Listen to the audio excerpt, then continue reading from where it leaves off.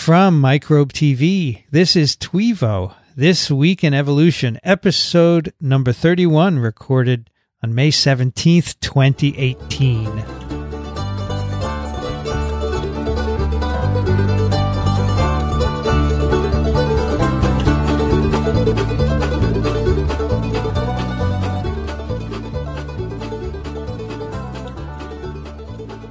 I'm Vincent Racaniello, and you are listening to the podcast on the biology behind what makes us tick. Joining me today from Salt Lake City, Nels Elde. Hello, and good day from Elde Lab Studios. Good to be with you. You have nice weather out there? Yeah, it's gorgeous. So we are in one of the best times of the year where I'm just looking out my office window now across to the Ochre Mountain Range, and there's just a little wisp, I should say, of snow here and there. But wow.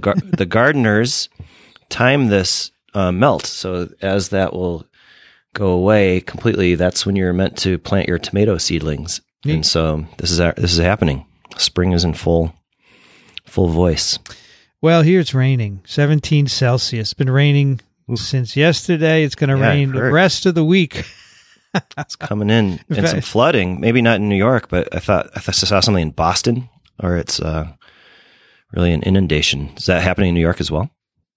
I haven't seen any flooding, but it's been raining. Well, I had a delayed return from California yesterday. We had to divert and stay overnight elsewhere because of the storms. And when we landed yesterday, it was raining. It rained all afternoon, all night. It's raining today. Mm-hmm.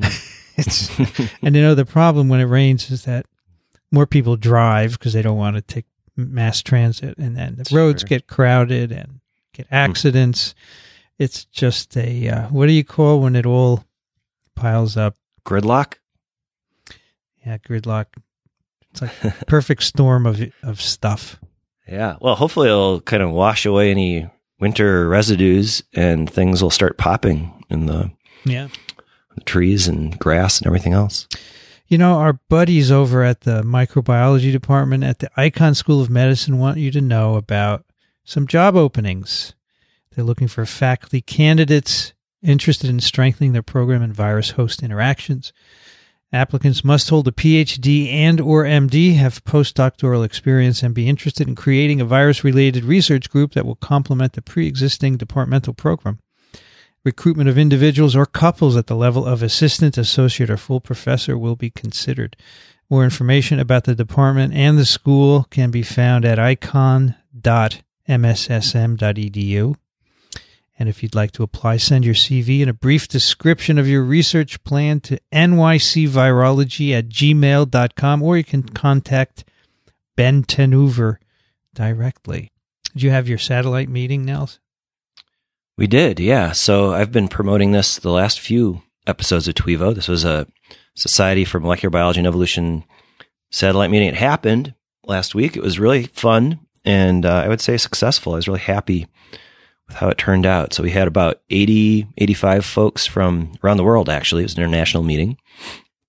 And what was really, I think, great about it was we had a lot of folks who are sort of early in their training, so grad students and postdocs giving talks about their work. And it was just kind of, as it was coming together, you never know how it's going to unfold. But as a collection of talks, it just left me really inspired to see all of the exciting work that's sort of bubbling up, thinking about really cool ideas at the interface of evolutionary and experimental biology. And I just left kind of with a bounce in my step for thinking about some of the great things happening, and just really skilled people who are attacking questions and problems in really meaningful ways. So nice. Yeah, it was fun. Exhausting, but also really fun. But you didn't have to travel far, so that's nice. Well, that's true. Although I've learned this lesson for local science meetings, which is, it is great that you don't have to travel, but if you're going to it, don't go all in. So, stay at the location, the hotel or the resort. Yeah. Don't try to live your life sort of in 1 foot in meeting life and 1 foot in usual life. You kind of have to go for it. And so we did it. The post-meeting stuff is the best part sometimes, right? If you go home, you're going to miss it. So you just stay at the hotel with the meeting? Yeah. So one of the great things about sort of local meetings in my neighborhood is, especially this time of the year, is there are all these ski resorts with really fancy lodges. Kind of it's not just a hotel room; it's like a condo basically. The ski season's over, and so there's no one there except for scientists and other sort of groups and conventions or whatever. And so really comfortable accommodations. It's almost perfect for those post-session conversations and receptions and sort of late evening conversations. Yeah, totally. Mm-hmm. I remember that at the museum when we had our little TWiEVO there. That was nice. We could hang at the museum. Yeah, that was fun. That was another fun one. Well, not overnight, but good location. Night at the museum. There we go. There is actually a molecular biology group here at the Museum of Natural History in New York. And I've always wanted to go there and do some kind of a podcast, after hours, sit in front of the dinosaurs. Yeah, no, that's right. That's kind of what we did here right, with our TWiEVO. And I really think there is something to this of combining sort of, modern meetings or events with museums to kind of connect things all the way through and sort of put it into, breathe real life into it. Mm-hmm. We kind of had an echo of that in this meeting as well. So actually the first night, the keynote address, which was given by Frances Brodsky. So she's director of biosciences at University College London and is scientifically probably best known for her structural and functional work, groundbreaking work on clathrin and clathrin-mediated endocytosis, so kind of pure cell biology. And what she's done in the meantime, or more recently, is to move her work into thinking about sort of the evolutionary implications of diversity of clathrin. There are different forms, light and heavy chains, and even duplications that have happened specifically in some lineages. And she's linking that to some metabolic differences in species as well. It's really interesting. But anyway, so her keynote address was, or seminar, was at a new cell center on campus here, which is actually a repurposed it's the old location of the Natural History Museum. And so it has a little echo or a little feel for those old days. So the auditorium was the room, the sort of massive room that used to house dinosaurs. And in fact, there's still a couple of casts of Triceratops-like dinosaurs on the wall. And so it has a little bit of that feel to it. It's really fun to kind of kick off the meeting there and then go up to the resort in the mountains. Nice. Take it from there. Very good. Yep. Love it. I was at a very brief 1.5 day meeting at Irvine on Monday. Oh, nice. What was the occasion? It was about vaccines. We had 3 speakers who talked about different aspects of virus vaccines and trying to address some of the public hesitation with vaccines. And so, and we did a TWiV after. So there were 3 talks, and then we took the 3 speakers, and Rich Condit and I did a TWiV with them. Oh, great idea. We had an audience of about 50 people. And so this is a good episode for vaccines to sort of explain some of the myths. We did some myth busting. Yeah, great. That was fun. Yeah, and some of this, that's cool. And some of the strategies, I guess, to promote vaccination, I'm guessing as well, right? Yeah, exactly. So we actually got very basic in the TWiV, which will be out in a couple of weeks. That was, good. I'll keep an eye out for it. Is it a audio and video? Or? Yeah, it's both. So I had nice. Ray Ortega from ASM come out. He lives in Sacramento, so he came down to Irvine to film it. And very cool. So we'll have high quality video. Oh, nice. I'll keep an eye out for it. I'd love to see it. Although people, I look at the videos and while I like doing them, and I kind of like it because you can see who you're talking to, right? But they don't get much download compared to audio, right?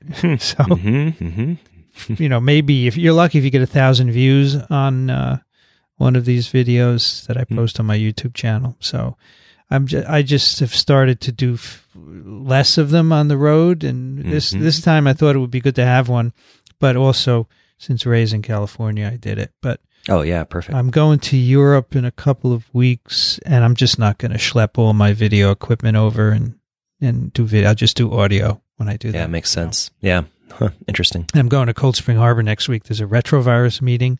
Oh, yeah. That'll be fun. And that's always kind of a spicy one, isn't it? Yeah. So we're going to do the first TWiV at the retrovirus meeting, and I'm just going to do audio because, again, it's a lot of setup for me, and Yeah. I'm not sure that people care too much about the video. Yeah. No, it's interesting how people consume, science, whether it's podcasts or video, and sort of finding that sweet spot of an audience and how to relate to it. It's really interesting. Well, I think a video works if it's kind of short with a variety of approaches. So if you just have a couple of people talking, right, what we call talking heads, it's not so compelling on a video unless you have what we call B-roll, which is video you take elsewhere to illustrate what people are talking about, right? And you intersperse it and you make it more interesting. But, for podcasts, we don't have that most of the time. Yeah, true. Now, there's a Smithsonian exhibit for the next 3 years called Outbreak in Washington, and that is about infectious diseases. Oh, wow. And I'm going to go down there and do a TWiEVO with the curator, right? There, we'll sit in front of the exhibit, but then we'll have video taken throughout the exhibit, which will illustrate what we're talking about. So that could be more interesting, right? Yeah, agree. But that's production. It takes work, right? So it's always a trade-off, right? Audio is pretty straightforward. You just record it and you put it out there. And so people consume it when they do other things, and that's the beauty of it. Video, you can't be exercising while you're looking at it. I guess you could. You could put your phone up there on the thing. But that's right. You can't pipette and look at video. Yeah, that's right. It's a little different. It's harder to multitask when you've got video and audio coming at you versus just audio. Yeah, true. So, Nels, what have you got for us today? Yeah, well, speaking of viruses, whether they're retroviruses or vaccine strains, we have a hybrid cross-training episode today on a TWiEVO, if you will. Our paper that we'll consider just emerged called Ancient Hepatitis B Viruses from the Bronze Age to the Medieval Period. And this is a paper that just, I think a couple days ago, showed up in Nature. It's mostly from a group in Copenhagen, Denmark, Eske Villeslev's lab, a well-known crew for considering ancient DNA isolation from things like mummies or even older bone samples from archaic human individuals. And so this is actually this idea of getting viruses or other pathogens from these ancient samples is not new. In fact, we considered this not too long ago in person on TWiEVO, episode 476. Yeah, that's right. Do you remember? This is my last in-studio visit to TWiEVO World Headquarters. I in fact, did that intentionally since you were going to be there, and you can explain all the tip rooting stuff. Yeah. That's right. We tip to root. We will be covering that again today, and we'll wade through that in a little more depth. By the way, one of the people on this paper is from the Laboratory of Tree Ring Research at the University of Arizona. Yeah, wow, cool. And so anyway, that snippet that we talked about on TWiEVO was about a 400-year-old strain of hepatitis B virus that was found in an Italian mummy. Right. And if I'm remembering correctly, what was kind of interesting about this was, so the mummy, when it was first sort of examined, had all of these sort of pustules or pox marks. And so they had done some preliminary electron microscopy analysis that gave them some evidence or some motivation to consider that they might be able to isolate pox virus, smallpox, variola virus from the sample. And so they went ahead, and we'll kind of delve into some of these ancient DNA isolations and then analyses. But they didn't find any poxvirus DNA. They found instead hepatitis B virus. Right. And so a hint at one of the possibility, I guess, in this case, I think is about a 400-year-old sample. But with today's papers, and we'll focus on the Nature paper, it turns out there's another related study or complementary study, I would say, by a group in Germany, and they put their work up on the bioarchive. We'll get the link up on our episode notes. They are doing something very similar and describe HPV from a human bone sample that they date to about 7,000 years ago. So now we're about an order of magnitude, back in time going from hundreds of years to thousands of years.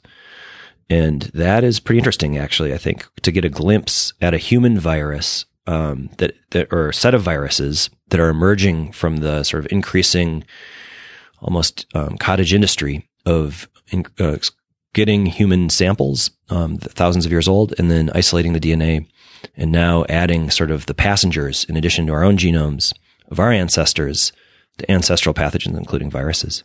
It's really cool. Yeah, pretty fun. And as you'll tell us, it's kind of a byproduct, right?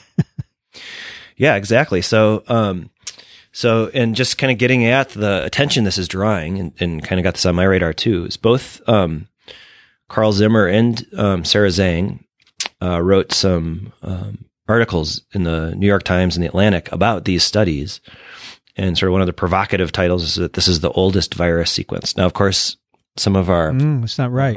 Well, some maybe oldest human virus, right? Correct. Yeah. So some of our colleagues immediately jumped onto Twitter, which is sort of what we do these days, and pointed out that there are a couple caveats to that claim. One is that this is, to date, the oldest human virus that has been sort of reconstructed. But it's just sequence. Correct.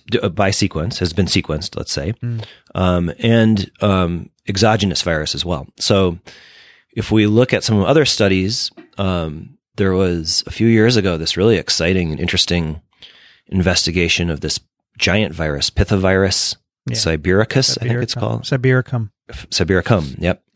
That I think you covered on TWiEVO. Oh, yeah. Yeah.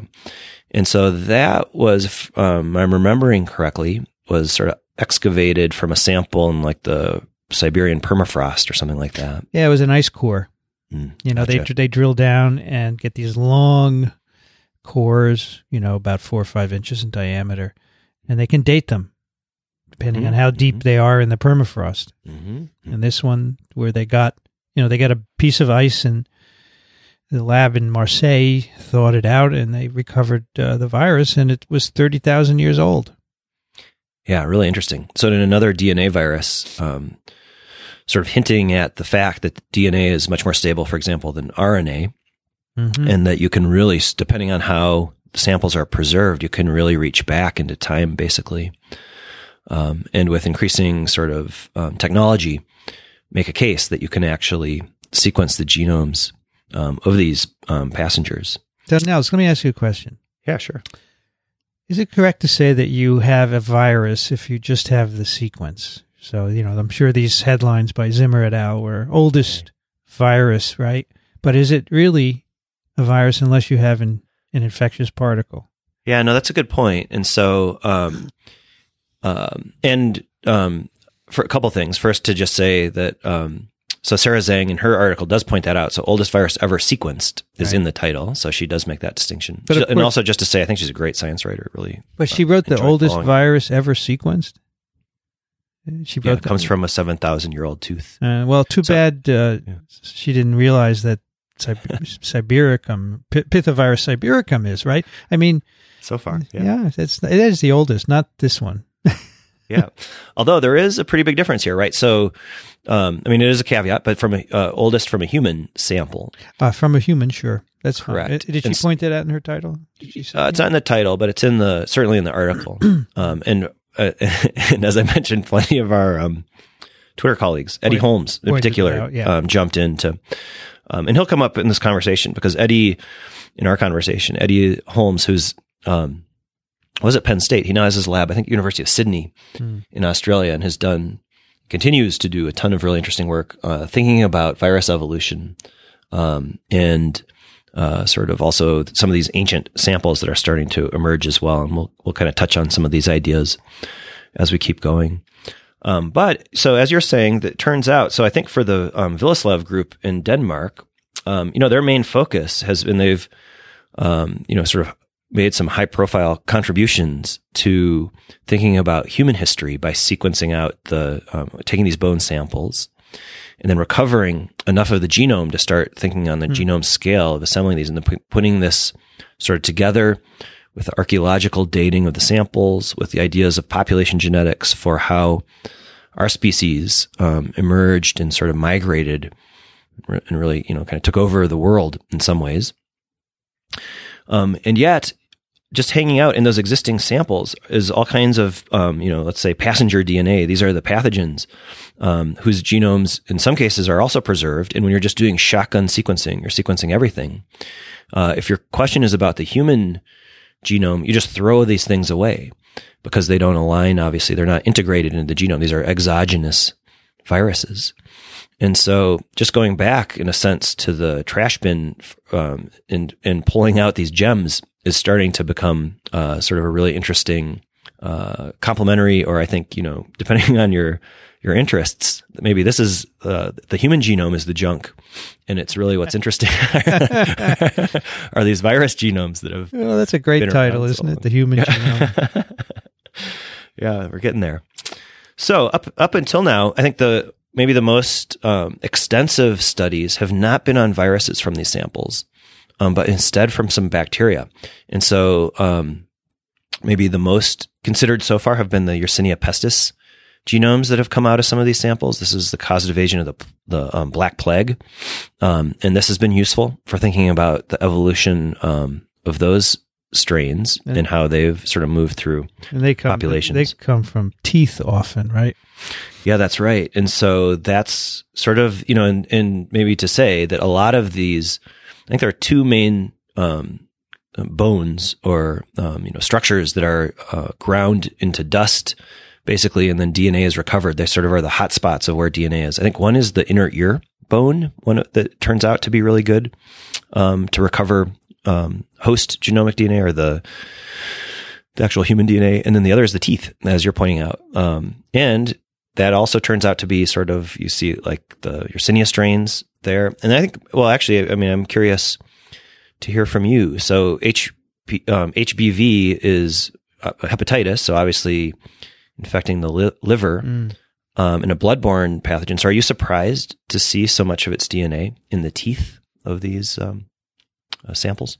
In this current study, is that where they got the sequences from teeth? So certainly from the this German group. And to say, I think that preprint, which is up on the bioarchive now, is about to convert to a paper in eLife, even in the next day or so. So that will be another. A more polished version might be emerging as well of that study. But that one is certainly from a tooth. Yeah, well, as you know, these Hep B infections, they're chronic. They occur for pretty much the lifetime of the individual, and they are characterized not just by liver damage, but pretty substantial viremia, virus in the blood. And it's not like for a day or 2 weeks, it's years and years and years. So you die at any time, there's some virus in your tooth or in your bone, because they're all vascularized, and that's where it comes from. So, it's just passing through. Yeah, no, makes sense. And I wonder if, is it possible that these samples, that these people, this is actually how they died. They're like, the viremia was so high that there's enough of it kind of disseminated that then you come back a few thousand years later and there's still DNA recoverable from the teeth. Yeah, it could be. These people can live for many years, and they may die of liver cancer or sometimes other complications of infection. So you can live. Yeah, so it could be the cause of death was related or something else. People this old died of many other things, right? Yeah. No, and that's pretty interesting too, right? So you can, I think, just from looking at depending on how complete the skeletal remains are, you can start to think about, are there signs of blunt force trauma or even other, trauma that you died in some sort of conflict at the hands of one of your own, individuals in your population, your own species. Yeah. Or if there's and also get a sense of the age of the individual.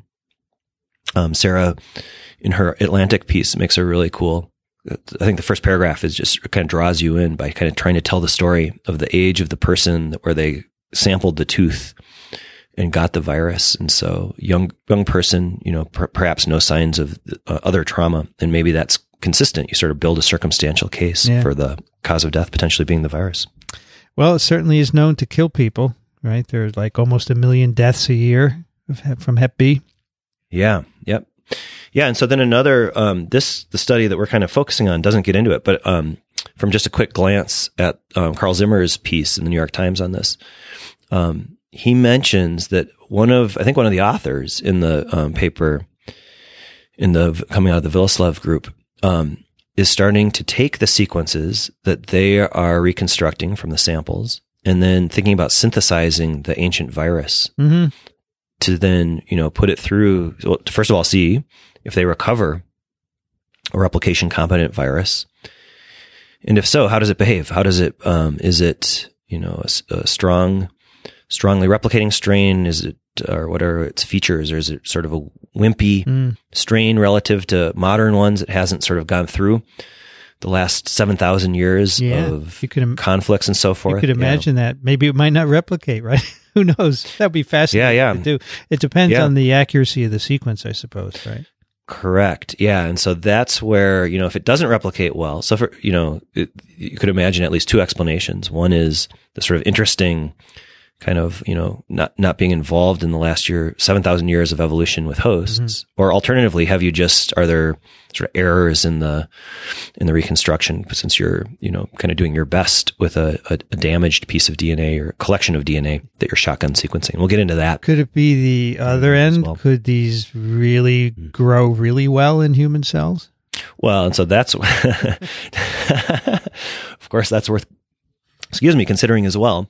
What are the sort of ethical considerations here with, sort of in quotes, reviving a viral strain? You certainly want to think that through, and of course have sort of the biosafety measures in place to consider that. And I think the conversation is important to have is to, as we gain more knowledge about sort of what our ancestors faced in terms of the viruses that they were interacting with or dealing with. There's a lot of potential, I think, fundamental knowledge or information that might come out of that. How do we predict how viruses might sort of evolve and adapt by taking sort of a clue from what has happened in the past, or what is the diversity of these things? We'll think about that a little bit. And I bet you could easily take. Maybe you're doing this. Take these sequences, and you must know some cell proteins that interact with some of the viral proteins and look at, host virus conflicts, right? Absolutely. Yep. And I think so that's where, for me, as a evolutionary virologist, I think there is a sort of incredible potential from doing this research. Now, at the same time, I'm very, open and also, appreciate the concerns that we don't want to sort of accidentally do some gain of function related stuff as well. And so I think that's obviously a conversation that's still happening. I think you can make a pretty good case that things have been proceeding pretty carefully so far, and that if you really kind of look at the whole landscape here, that we're balancing sort of what can be gained in terms of fundamental knowledge against the sort of slight risks that might emerge from doing some of this research, but obviously an ongoing conversation. Nels, are there proteins in the Hep B genome sort of analogous to the K3Ls of vaccinia virus that you have studied in terms of virus-host conflict? Yeah, good question. And to be honest, I'm not super familiar with the HBV, so it's another DNA virus, much smaller genome, and in fact has overlapping reading frames, if I'm remembering correctly. Yeah.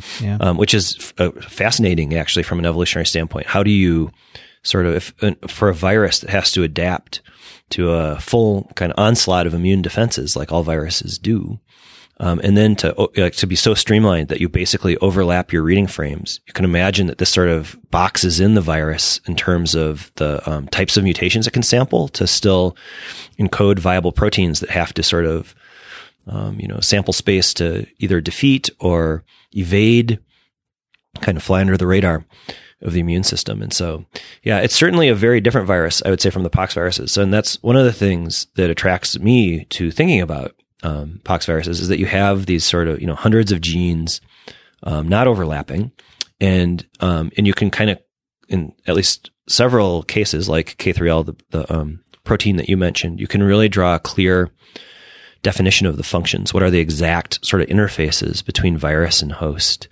And so that's what really kind of got me onto that as a place to focus my attention is that we can make pretty strong predictions about how the evolution might sort of unfold at very specific host-virus interactions. A little harder to do, I think, with some of these super fascinating but kind of multitasking viruses, either overlapping reading frames or encoding proteins that are sort of multitasking in terms of, doing tons of interfaces at the same time. It's really, to me, it's just like flying a little close to the sun, of trying to decouple all of those interactions. But a lot of great folks who are tackling those questions as well.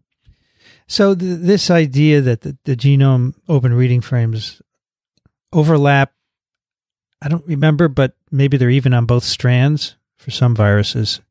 They certainly are. That's right. Yeah. Mm-hmm. Do we, I mean, we say, it's going to constrain evolution, but has someone done the calculation and looked at the number and said, well, it's not really, that much lower, maybe, X order, X fold, or has anyone done that? Do you know? Yeah, I think so. And I'm not familiar with the details. I mean, I think what is pretty clear is that if you sort of take different regions of the genome and calculate substitution rates, for example, they will be different. But again, that can be for a number of reasons. So, is this sort of a structural or core virus protein that, kind of is a job that you can't really compromise just to be a replicating virus relative to something that might be, sort of distracting or entertaining an immune function, which might get caught up in more of sort of a genetic conflict, or there might be rapid evolution. It turns out, at least from a sort of a strictly computational or phylogenetic approach, it's pretty difficult to do overlapping reading frames, just sort of on the first principle. But I think it's an opportunity as well to think about that more closely. So I think that's still remains a pretty open question as far as I know. But yeah, I'm looking at the map here of the genome. Let me see. Yeah, so let's tackle this. Oh, I thought you were looking at the map. Yeah, I'm just seeing if they're on different strands. Looks like it's all on one. Genome organization, blah, blah, blah. Looks like it's all on one strand, because there are some viruses where both strands give rise to mRNAs. In particular, the polyoma viruses are really out of control there. Let's see. I'm looking at, by the way, Principles of Virology. Now we're talking. Yeah. Where and of course, adenovirus has transcripts from both strands as well. So that would constrain. And does pox have transcripts from both strands? Do you know? Yeah. So you end up with the open reading frames sort of transcribing in both directions. The so-called L and R genes. Right. Yeah. And then what ends up happening is, as these transcripts are made, they actually, they go past the stop. So they're not overlapping, but they go past the stop codon just as RNA.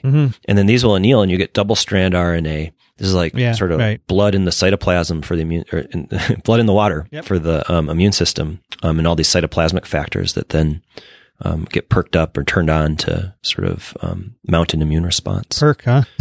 Yeah. Trying to avoid too many pun possibilities there, but good. It's hard to. Speaking of maps, so I was thinking of a different map, not the virus genome, but the actual figure 1, the map of the hepatitis B samples that were recovered from these bones that were really across the world, actually. And so, and I think they focus here on about 12 samples. They looked at a bunch more. So but basically, they had Bronze and Iron Age, right? Yeah. So it's a pretty big range, actually. And I think what they did is prioritize based on, so they have, a growing collection of human genomes emerging. Ages, they're dating these from 850 years to 4,000 years, basically. And then the question becomes, if you go in and pull out the virus sequences, the hepatitis B sequences, how much coverage do you have? How much depth do you have? So how good were the samples, just sort of by chance? And then they can kind of prioritize again in their hundreds of samples. And they just, I think they lift up about 12 where they have good coverage and good depth, although it ranges quite a bit. So their best sample, which is from an individual that is believed to have lived about 4,000 years ago, they've got 80x coverage of the virus genome. and are able to basically get a consensus sequence that covers 100% of the genome. So that's pretty good. Yeah, you could use that to recover virus, right? Yeah, exactly. So that's what you would, if you wanted to synthesize one of these viruses, you'd probably use that data. It's from an individual, and again in Germany, a male from the Bell Beaker culture or period. It says in this table, or has info about the individual. Nels, would you expect to find some smallpox sequences in these as well? Well, yeah, and so I would, and I'm kind of dying over here because between the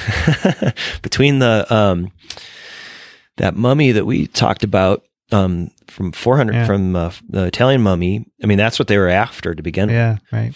And then from I think some of the interviews that Carl Zimmer had, he hints at the fact that kind of stay tuned. Yeah, right. I think we might get some really cool that they might be onto some really cool companion viruses in some of their samples. I wouldn't be surprised if we start to see some ancient pox viruses that sort of, I think currently it's on that sort of 400 year, 500 year time frame, but we might soon see that expand by an order of magnitude. That could be, I think, really interesting to see some of those ancient smallpox related viruses and start to think about that history. Adenoviruses, I think, are also on the menu, and perhaps a few other DNA viruses that are sort of, because of the DNA, are probably decently preserved. And so I think this is keep an eye on the space. There could be a lot of cool, for virologists, there could be a lot of cool stuff coming out. DNA virologists, there could be some really nice studies in the works. So, but already with these, this sort of collection, in this case of 12 viruses, what you can do then is, sort of for the first time in a more kind of substantial way, start to put these together, compare them to modern viruses from a phylogenetic perspective. And actually, before we jump into that, I did want to note, because this already kind of came up in our conversation, is that one of the obvious sort of challenges or hurdles with this work is, how do you know that what you are sampling is, first of all, ancient DNA, and that you are sort of assembling it correctly. And so if you go to the methods section, they actually note 7 points that they worry about when they're looking at these DNA samples and sort of prioritizing ones that they think are not contamination and are reflect that they actually are sort of ancient viruses that were truly in those samples for the person who had or was infected by them. And so these are, I won't go through every single detail here, but they note, and it's just a reference, but there are, first of all, a ton of precautions with working with ancient DNA. You don't want to contaminate not only with, the scientist's own DNA, but also if the scientist is infected. One of the first things that you look for from these DNA genome sequences is whether there are patterns of damage consistent with the DNA being old. So this is cytosine deamination. The Cs will just sort of, the cytosines will sort of spontaneously at some rate flip over to uracil, just as the chemistry basically is unfolding here. And this you see this more commonly at the 5' end of sequences, this pattern of deamination. You can see that very clearly in their extended data figure, consistent with these that DNA sort of being around for thousands of years, along with the remains of the host. They also do a number of kind of knock-on PCR related tests to see if they can diagnose the presence of the virus to some level. I think it ends up, they make the case that actually the genomic sequencing just is a more sensitive way of doing this. Although in some of their top samples, they do say that they're able to use just even modern diagnostics, where you might be saying, oh, are you infected with HPV, kind of the PCR assay. And they're able to recover even from those samples. Again, I think highlighting just how much DNA there must have been from these viruses, at least in some of those humans. They also point out that they aren't, so if it was just a point source of modern contamination, you would probably then, as you do your phylogenetics, you wouldn't see a lot of diversity. It would be whatever, is the local infection And in fact, as we'll discuss it in a little bit of detail, they see a real diversity of the strains, meaning that the sequences sort of arrange or are associated in different lineages or subtypes of hepatitis B virus. And because they're sampling from sort of diverse areas around the world for samples from diverse times, the fact that they recover diverse viruses is also consistent that they're actually, this is their signal here. These are real viruses that they're recovering. Let's see what else. I'm only up to 0.5. There's also, you can, if you really want to go into the weeds here, you can kind of look at this. They also make a case for the virology that HPV is, as we've been discussing, is a blood-borne virus transmitted by exposure to people who are already infected, blood to blood, or sort of like real contact, and not through the environment. And so again, just making a case sort of again with circumstantial evidence that there's probably not a ton of HBV that's going to show up at these high levels in some of the cases, just by sort of, aerosol or just kind of environmental, kind of considerations. So anyway, I think that's, there's only so much you can do, but at least that just gives a hint of sort of the, the things that people who are in this field of ancient DNA sequencing think about when they're tackling these data sets. Super challenging, right? Yeah, and they often have facilities dedicated just to looking at ancient DNA and nothing else, right? They'll have a small lab. They'll call it the Ancient DNA Lab, and there you bring the samples, you do all your extractions, you do your PCR, you do your sequencing, and nothing else goes in there. It has its own dedicated equipment just to avoid, contamination. Yeah, that's right. You're kind of dressing up in spacesuits and everything. Yeah. Not because you're worried about getting infected necessarily, but because you're worried about contaminating the thing that you're interested in. Yep.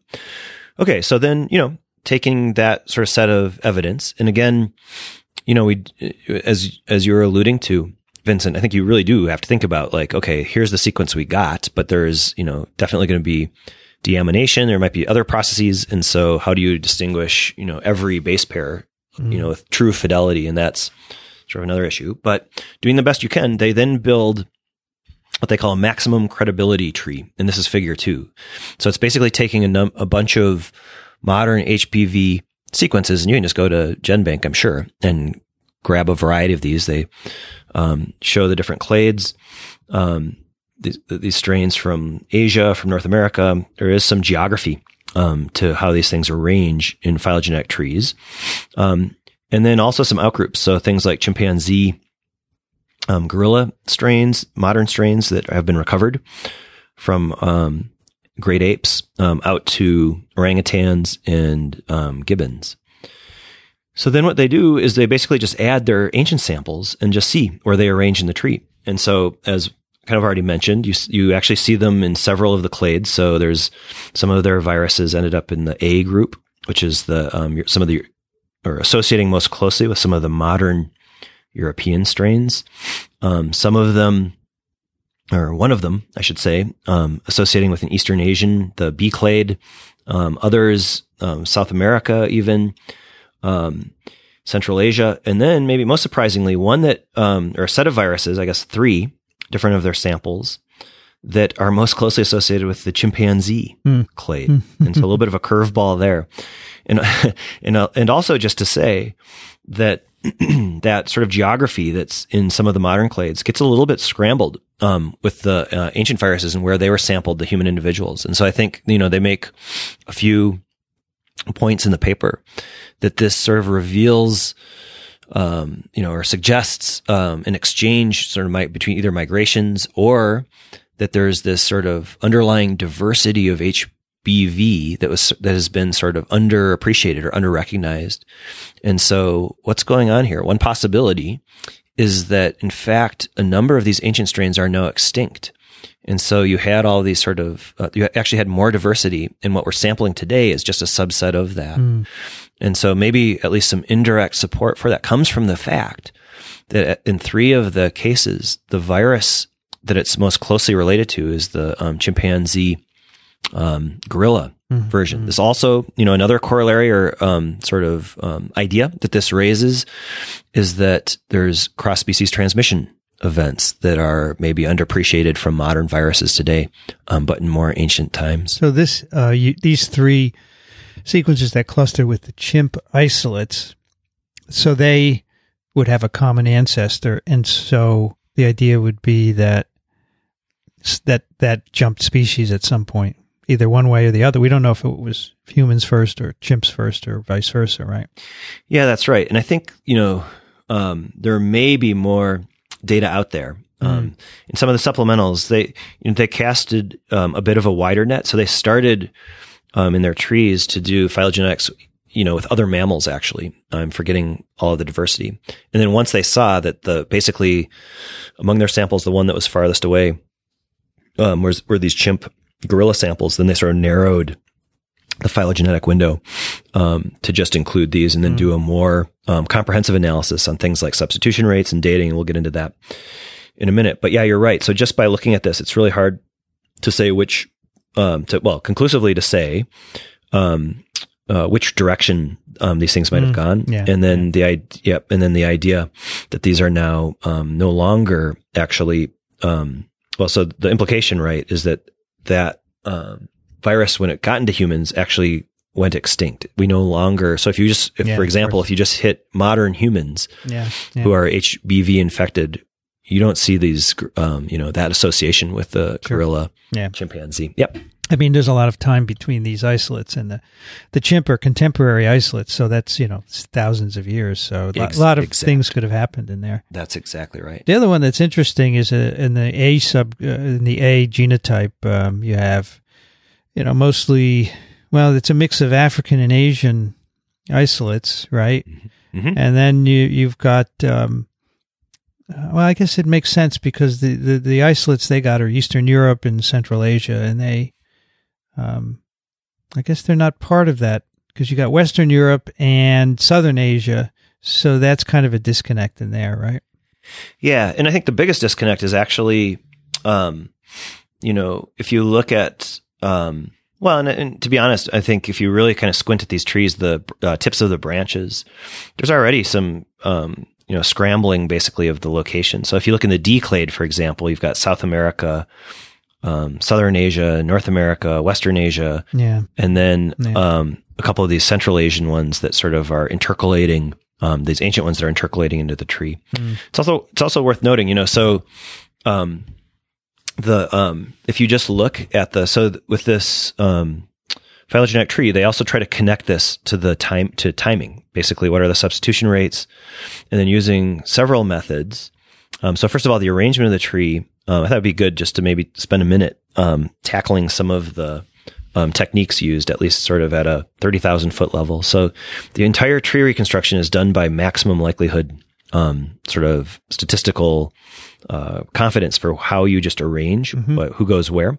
And so this involves a computational process where you're basically reconstructing ancestral nodes. So you're taking all of that diversity out on the tips of the branches, the modern virus sequences, and then asking sort of what you infer, what would an ancestor look like given that diversity at each node. So that's just basically going back to the common ancestor of any two samples, and then doing that again and again. And that's how you get sort of the deeper branches going all the way back to the root. Do you use some kind of estimated mutation rate to do that? Yeah, you do. So what you use for the maximum likelihood is, actually a codon table. So you consider for that species or that strain, if you just do a sampling again of like sort of modern samples, how often do you see for the codons for specific amino acids in the whole sort of collection of sequences? And that could be genome wide, and very quickly you get a sense of the frequencies in the codon tables of how often you see those. And that's important because you're using basically the degeneracy of the genetic code in some ways to infer sort of what are the or to maximize the likelihood that you are basically reconstructing the ancestors to based on a sort of statistical argument of this is the easiest path basically to get to this substitution. And so, and that matters the codon frequencies matter to gain more confidence that you're more accurately making your reconstructions and then comparing them for the arrangements. And so what you're trying to do is you're fitting models, basically. I won't go all the way into the weeds here, of what is, how do you maximize sort of the most likely path that these mutations or that diversity kind of tracing back went through. And so basically in the internal or more ancient nodes, you're trying to figure out what are the fewest mutational steps that fit the actual data set out on the tips of the branches, and then doing model fitting to gain your best sort of, inference of what happened. And so, you have to take that with a little bit of a grain of salt. There are going to be mistakes in here, of course. You can't, we don't have a time machine. But it's interesting. They call this their maximum credibility tree. So there's a lot of data in here, actually. And so in addition to just the arrangement of the viruses, then as you're saying, they're also trying to date these things. And so here they're using and figuring out substitution rates and actually dating and correlating that or comparing that to the dating, the archaeological dating of the human samples these were recovered from. Right. And so if you look, there are these on the tree, there's also these kind of gray horizontal lines. And these are, and just to say, the sort of working from left to right is sort of like from ancient to contemporary in time, in years. And so this tree that they've built goes back 15,000 years to today. And then if you look at those gray lines, especially in the deep branches, these are 95% confidence intervals, basically, of the dating that they're proposing. Some of them are pretty long. There you go. So that's the point I'm trying to make, is there's a lot of uncertainty here, even at 95% confidence, right? Especially in those deep nodes where that thing is, probably 5,000 years, maybe more, that's 1/3 of the whole data set there. And so, or the whole time that's considered. And so that's an important, just to kind of keep in mind as we look at these trees and sort of, I think it's sometimes, it's easy to kind of draw these things and say, well, it's evolution is what happened and have this confidence. But in fact, and especially for virus sequences, we have all this sort of volatile evolution with high substitution rates and so forth. Easier said than done. And this is sort of the state of the art in some ways. Of course, as we get more samples, they will redo the calculations and presumably get smaller confidence intervals, right? Yeah, that's the hope. And this is the work that a lot of evolutionary biologists are doing, population geneticists are doing, whether it's viruses or, even for our own species. So we might have talked about this sometime recently, that there's a pretty big revision in the timing of what is considered the common ancestor of humans and chimpanzees, sort of our closest extant living relative among the great apes, that got moved, or maybe 1 million or 2 million years back to what people were saying even a year ago.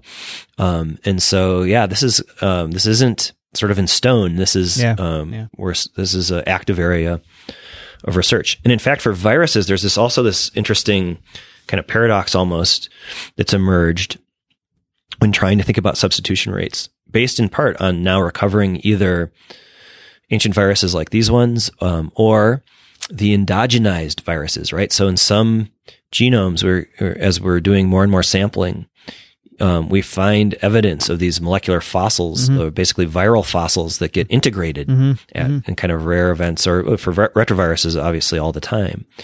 And so what's emerged from these observations and analysis is basically this paradox where you look at these viruses that you can date to, in some cases, millions, maybe 20 million years ago, based on which genomes still retain them in modern species. So you infer that it was a single event, because if you find it in birds and, bats, that's a bad example, but, then you can, estimate the last common ancestor. If that virus is in the same place at these highly diverged species, then that makes that virus at least that old. Yep. So then the disconnect comes when you look at that. You can compare that to a modern virus and see that, this is very obviously not only this sort of virus type, but even a strain in some cases. Yeah. And yet, if we look at the very tips of the trees and estimate substitution rates and then extrapolate back, there shouldn't be any sign of that virus at all, because these things are changing so much. That's right. So, that's right. We shouldn't recognize it, basically, right? Exactly. Yeah. And so this has been coined the time-dependent rate bias, sort of maybe reflecting that it is a bit confusing, both in how it's described and how we think about it so far. In this case, they didn't have any endogenous elements, right? Because I didn't find them in this paper. Yeah, they don't mention that. So so certainly there are endogenous elements for Hep B. Oh, for Hep B, no, I don't think so. Yeah, and they certainly. It's a good question. I don't know how closely they looked, but so basically what you'd be looking for among the sequences of HBV, which they do pull out, is whether or not there are any sequences with so-called breakpoints, where basically you're reading along the sequence and it's virus, and all of a sudden out of nowhere comes some host sequence. Yeah. That becomes a little bit tricky too, because then you have to, there are certainly artifacts as you're building your genomic libraries and so forth and doing the shotgun sequencing. So you kind of have to be a little cautious with that. But they don't, as far as I remember, they don't mention that. Or we did a recent paper on where they identified lots of new RNA viruses from various vertebrates, right? Because most of them that we have are from mammals and birds, but they went all the way back to jawless fishes. And in some cases, they had endogenous viral elements that they could use to calibrate their clocks. Yeah, that's cool. So that's also this fellow, Eddie Holmes. I think that was a study from his crew. Yep. Yeah, and I think one of the surprises there were lots of sort of name brand viruses showing up in fish. Yeah, like influenza viruses. Right? Yeah, I love it. Yeah. I have to say, I think currently, thinking of virology, some of the aquatic hosts are a little underappreciated. Absolutely. Totally. Yeah. Now, in this maximum credibility tree, so we have 15,000 years at the root, right?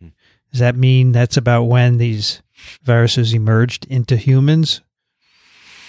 Yeah, or let's see. So I'm just looking at this. It looks like more like again, given sort of those long confidence intervals, if we just look back, so the human viruses trace to about 10,000 years. If you look at that node, and then the next group out, you split off to the chimpanzee gorilla viruses. Okay. Yeah. Again, I would take any of this dating with a grain of salt. So, given that caveat, somewhere between 10 and 15,000 years ago, it could have been that the virus entered humans from a non-human source. Absolutely. Yep. Yeah. And then you have that sort of the funny appearance, the green, illustrated in green, of the 3 samples that they found that then show up, right? So if everything was sort of behaved as a single event, or also keep in mind that this is not exhaustive sampling of by no means. And so what's missing from and so you're kind of just doing the best you can with the data that you're considering. But what's really, cool about this, and I think why this is sort of, gained a lot of attention, is that because you can sort of match that archaeological based dating, like the carbon-14, how old are the individuals, and then kind of calibrate that with the substitution rates that you calculate just from the differences in the sequence, using sort of this coalescent, the idea that you take all of the diversity or the variation in your samples and then work backwards using mathematics to figure out what did the common ancestor look like. And that kind of gets to the idea of how you propose, first of all, substitution rates, and then put that onto calibrate molecular clocks. Here, what's cool is though, if you look just how at all the tips of the branches, right? So if we go to time 0, that is all of those modern species. And so the dozen or so samples that they add here don't go to the tip, because those were obviously, they're dating them to have those are like bona fide ancient sequences. And so, in sort of an idealistic view of the tree, you might actually put them not as their own tips, but back in somewhere in the nodes. And you can kind of see that they're, like if we look at up at the top of the tree, the clade A, there are all these red viruses that they're sort of putting into the branches as opposed to the tips of the branches of the tree.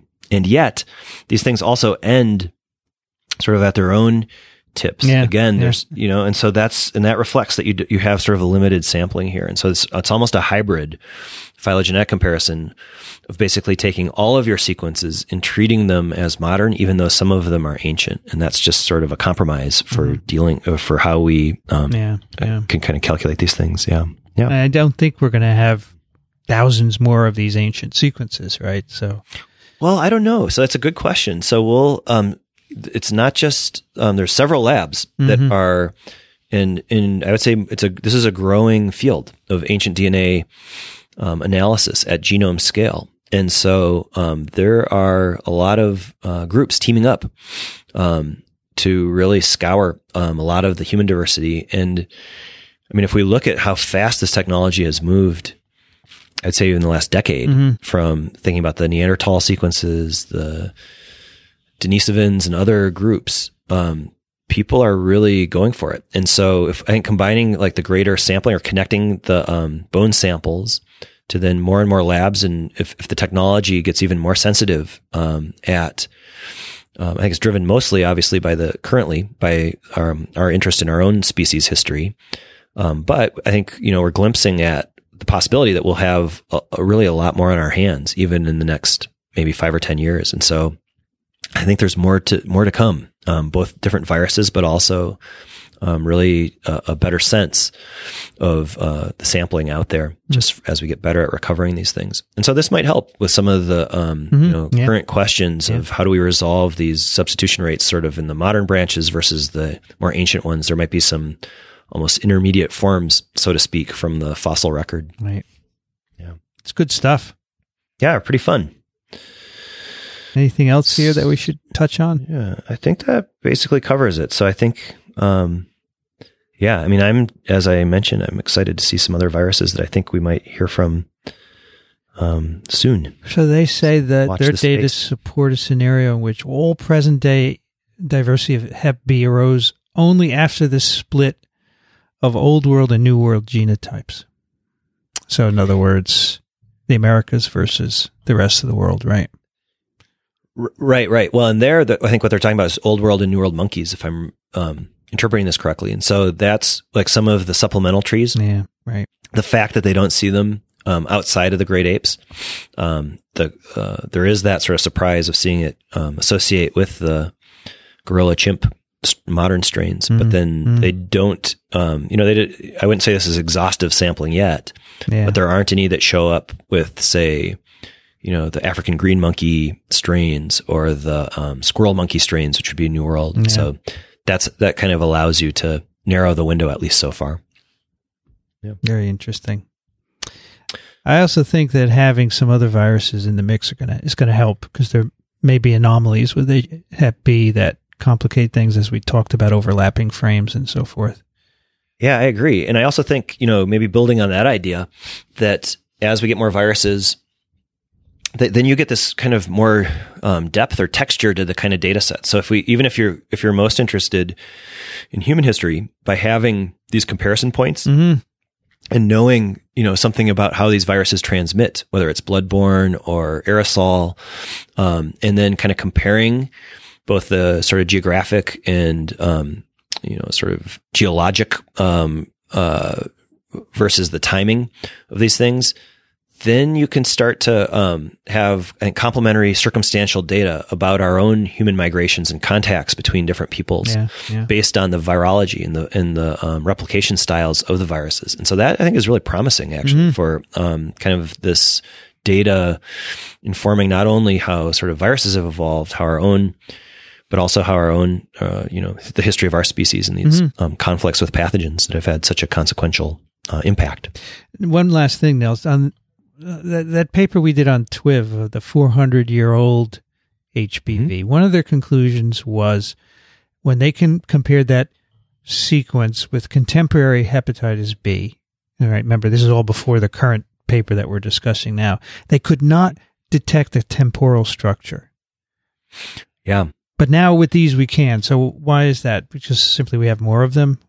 Correct. So when you just have one compared to, all of these modern things, it's really hard to sort of see the patterns there. And so I wouldn't say this like solves that, but it definitely puts it on a bit of a stronger footing to have that increased sampling, and in fact, independent sampling. So we didn't go into depth about this. So far, the oldest one is actually not in this study, but this complementary study by the German group that's 7,000 years old. And so basically that's what really helps, is to have a wide range of timing to then start to correlate that. And so I won't go too deep into it, but they do this, what they call, and this is a common method that's been around in the field of phylogenetics for a while, but it are these tip to root regression analysis that gets you at substitution rates. And so the more data points you have, the better your regression statistical analysis can be. And that's, it's in the extended, there's a nice graph of that for this study. It's where it has time on the x-axis and then substitution rates on the y-axis. And then I think 3 different statistical methods, maybe extended figure 5 or something like that, which shows sort of how the nuts and bolts, basically, of how you do some of that temporal resolution. We don't know where that German sample fits on this phylogenetic tree, right? No. Yeah, I don't. Yeah, good question. Could probably take those 2 data sets and then start to merge them. And yeah, that's a good point. I think that would be a really interesting. Yeah, it would be. Yep. See how kind of complementary or even, conflicting the data is at this stage. TWiEVO, huh? TWiEVO. We've been cross-training. Pretty fun. All right. Should we move on to the mailbag? Bet. There's one there. I think you should take it. Okay. Daniel writes, I'm a neuroscientist to be at Penn State College of Medicine in Hershey, Pennsylvania. I'm sending this message primarily to thank you and Nels for a wonderful podcast. Aside from seminars and other departments, I don't really have many opportunities to get to know other areas of science. And listening to TWiEVO has given me the opportunity to do just that. Your chemistry and conversations make this podcast a blast to listen to, and I've recommended it to my friends and even my mentor. I'll be waiting for the TWiEVO swag. There's more to read here, but thanks, Daniel. And I have to say, Vincent, I just ordered about a dozen TWiEVO mugs, so I'll try to get one off to you, Daniel. Nice. I think I've got your address here at the bottom, so I'll try to connect on that. Daniel goes on, so I'm relatively new to the podcast universe, and TWiEVO is my first step into the Twix world. You can be sure that it won't be my last. I'm really looking forward to exploring parasitism and virology as well. In a previous episode, you expressed an interest in being a podcast, or in beginning a podcast focused on insects. That would be wonderful. Once you're podcasting exclusively, do you expect the Twix series to expand and explore any other scientific niches, perhaps neuroscience? I certainly hope you have more opportunities to explore brain evolution on TWiEVO. I think that question's for you, Vincent. Well, I don't know, Daniel, I'm kind of booked. I would love to do more, but I don't think I could continue having a lab at the moment. Yeah. So that, I don't know how long I'm going to have a lab. At least 2 more years, but beyond that, I don't know. And I just think that I have to not do any new ones right now because I just have don't have a lot of time, and I can't keep up with some of the reading that I want to do and so forth. So, I mean, if I could get some help in production, that would really be a boon. But we haven't been able to raise enough money to do that, so I'm still working on it. So for now, we have 5 or 6, and we'll go with that for a while. Who knows? Maybe some of them will sunset, and then we can do some other ones. That's right. And I have to say, well, first of all, at 5 or 6, that is really incredible. I have to say, to keep juggling all of those topics. I'm also really encouraged. So I recently locally had was part of a podcasting workshop or panel discussion. And sort of drew people not only from the university, not just in biology, but also from kind of widely in the university community and even in Salt Lake City, actually. And the conversation was really interesting and inspiring. So a lot of students coming up who are thinking about, starting their own podcasts, and I think really creative and interesting ways. connected to science in some cases, but really kind of innovating in how they're connecting the ideas and the themes to the general public. And so I have to say, like, that's also, I think, really comforting in a way, almost, that there's so many people who are going to pick up and take up, I think, important topics like these, kind of all over the place, and that we are in store for a lot of great podcasts to come. Yeah, I think it's great that people do that. It's important to continue, of course, right? And I think a lot of people that start them don't realize, what they're getting what it takes to keep going. I really enjoy all of them, but on the other hand, it certainly takes time away from other things, right? So you do have to make that decision.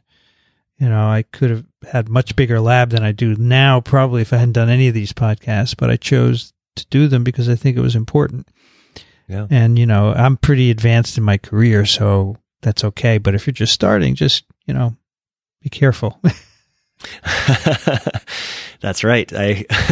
I'm sympathetic to that idea as well. Although I will say that for some of, even kind of some of the students that I've been talking to, and, maybe encouraging, pushing over the cliff, I won't quite say, but to think about podcasting is how useful it can be, just as scientific training, actually, to start to think about, for sure, how you prioritize, in a sense, like what are the conversations you want to have and how do you want to have them? That decoupling, I think, the bench science in some cases, or really the technical side of what we mostly do in our training, for example, in PhD programs, from communicating science.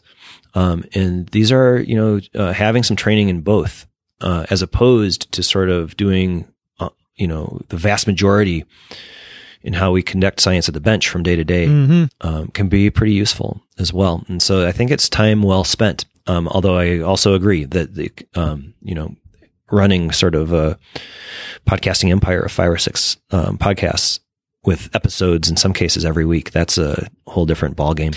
I should say, originally I had envisioned having a science podcast production company where we had people doing the tech, right? And we could also help other people produce their podcasts so that we could do a lot of fields like neuroscience and so forth. I would not have to be part of that, right? We could just say, hey, we'll do your podcast, we'll record and edit and post for you. And I think a lot of scientists would like that, right? Yeah. But again, I never grew the business to the point where I could do that, and maybe it will happen at some point. I don't know, but it's a matter of getting started. We need a kind of a donor to give us a bolus of money, and then we can get more money based on that. So, kind of hit a sort of catalyze it and sort of hit a turning point. So if Bill Gates is listening. That's right. We're here. We're here. We could use, and then we'll hire. I would hire 2 people: a business person to run the business, raise money, get ads, and so forth, so that it will self-sustain, and then a production person to do all the recording, editing, posting, and so like this episode that we're recording today is Thursday. Because of my schedule, I probably won't get it up till Saturday. Right. But it should go up today, like an hour after we record it. That would be ideal. So that's kind of my dream for Microbe TV. Cool. Stay tuned. We'll keep hustling. Okay, let me get back to Daniel's note. So he continues on another note.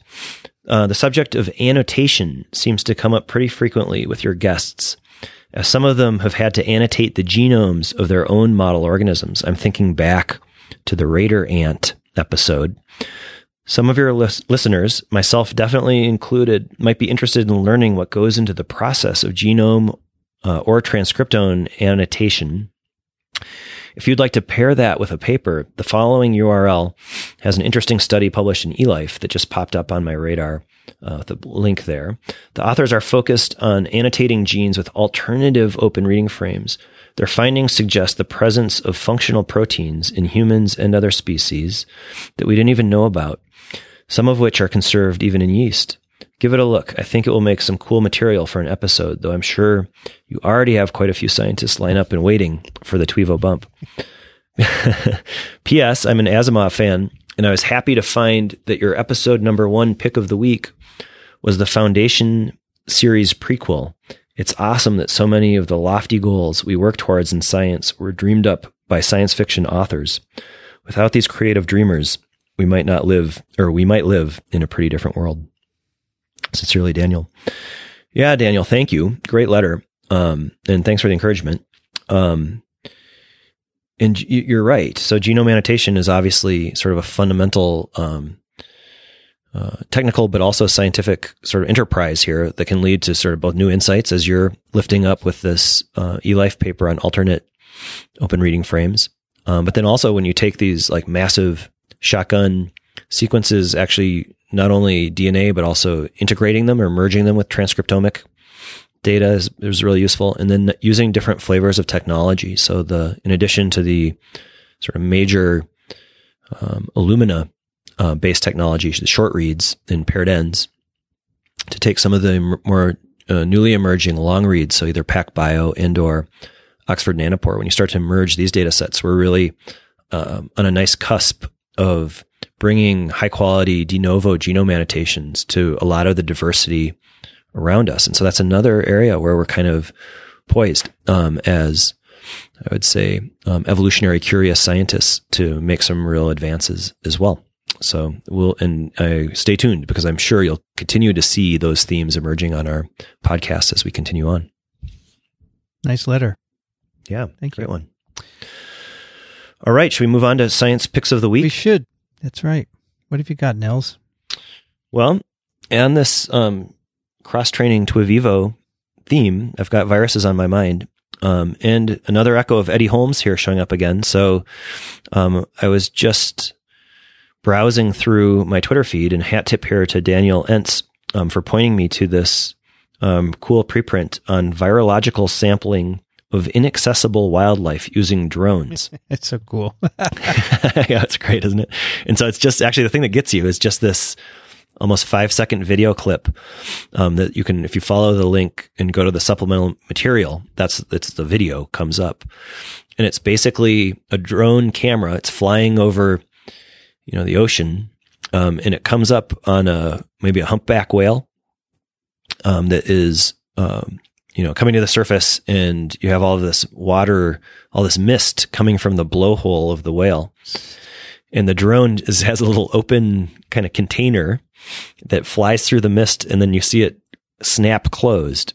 And it's just this great moment of, sampling that environmental sampler that's associated obviously with the whale breathing. And so the implication is that drone will just fly back to the scientist's boat, probably to the laboratory, that they'll do some metagenomics to see who are the viruses associated with the mist of the humpback whale's blowhole. So cool. I just love it. Isn't that nice? First of all, whales are amazing, right?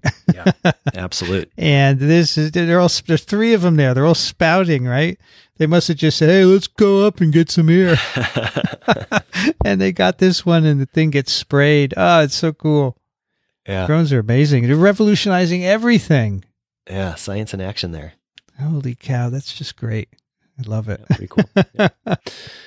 How about you, Vincent? What's your science pick of the week? Well, mine is a little more mundane.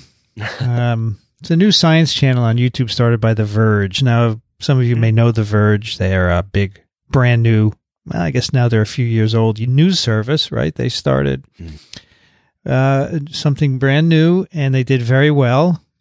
And now they have started a science channel. They have 4 videos there so far. It's called Verge Science. And so if you like science communication, here's the idea of short videos.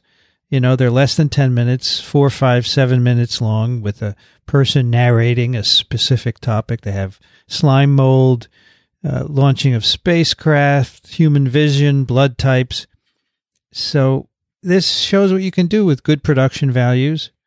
And, the thing that I really like is that, I've had a YouTube channel, I don't know, for 8 years or 6 years. And I'm really proud that I'm coming up on 14,000 subscribers, right? Here, Verge Science, they started this 2 weeks ago. They already have 38,900 subscribers. So it's the power of already having a huge subscriber base, right? which you can do. Yeah. So looks interesting. I just subscribed myself. Yeah. So Yeah. check that out. Verge Cool. Science. And then, we would have liked them to hire us to do this, but Well, stay tuned. You never know. Yeah, you never do know. Yeah. All right, that is TWiEVO 31. You can find it at microbe.tv/TWiEVO, which is where the show notes are if you want links to anything that we talk about. And of course, if you have a mobile device, you listen to your podcast on a player, just search for TWiEVO and subscribe. Nels and I, every month, we talk about This Week in Evolution, and you should listen. Help us out by subscribing. If you really like us, think about donating. We'd love if you gave $1 a month.